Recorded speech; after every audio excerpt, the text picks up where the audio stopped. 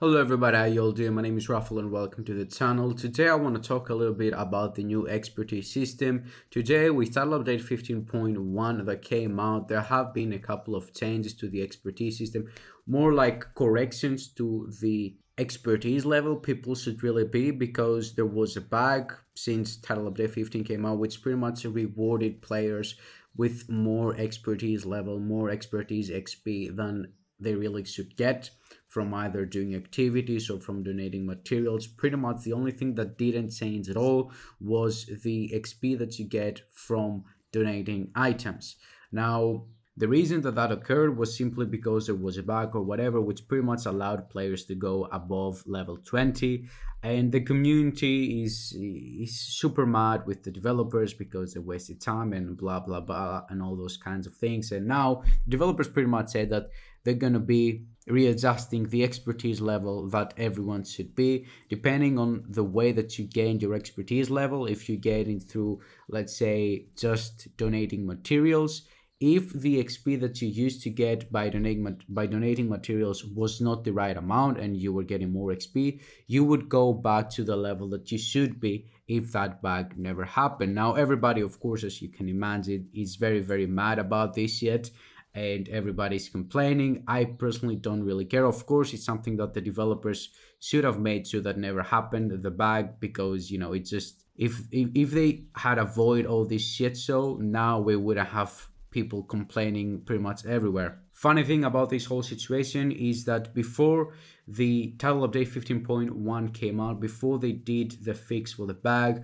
you had content creators and people running around saying to everybody, do not donate items because it will fuck up your expertise level and blah blah blah. The only thing that seemed to work fine was the donating items.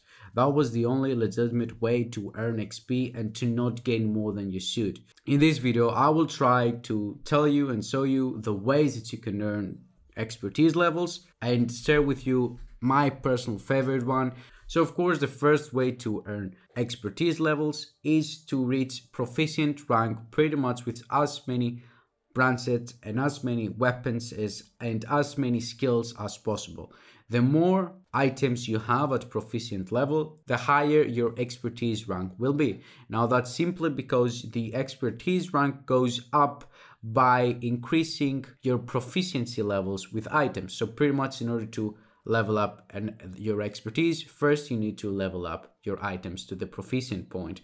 Now in order to do that, you can just put on, let's say, 6 pieces of the same brand set or whatever, go out, do a couple of control points, do a couple of open world activities, do a couple of missions, whatever, and at the end of the day, you will reach proficient rank. The more items, the more same brand set items you have equipped at the same time, the faster you will gain those proficiency levels, resulting to a faster expertise level up process. The second way is by going into the expertise tab, choosing the weapon or the item that you want to level up your proficiency level, and start donating materials.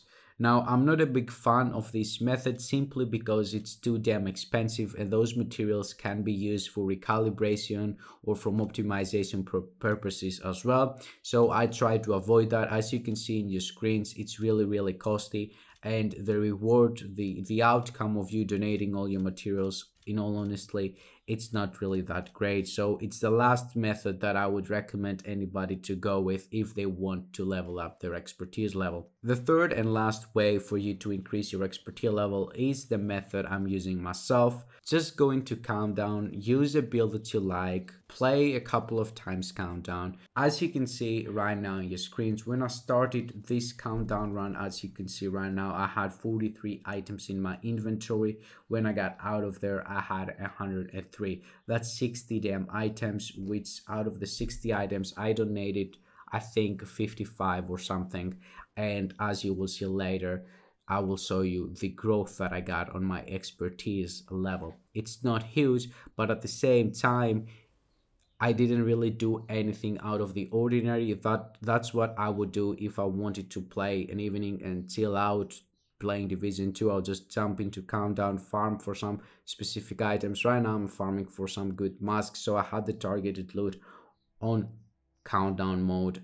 For masks, I didn't got any good masks, so I gave away all the other ones. Instead of just deconstructing them, I gave them to the expertise level. So pretty much this might not be the fastest, but in my opinion, because I don't have to go out of my way to do shit that I wouldn't normally do, and because it's a passive way of increasing your expertise level, I consider it to be my favorite one. As you can see right now, my expertise level is 1 because this video is recorded after the readjustment on the expertise levels. I used to be 4 or 5 or something like that, so I'm guessing a lot of people got hit very hard with this readjustment.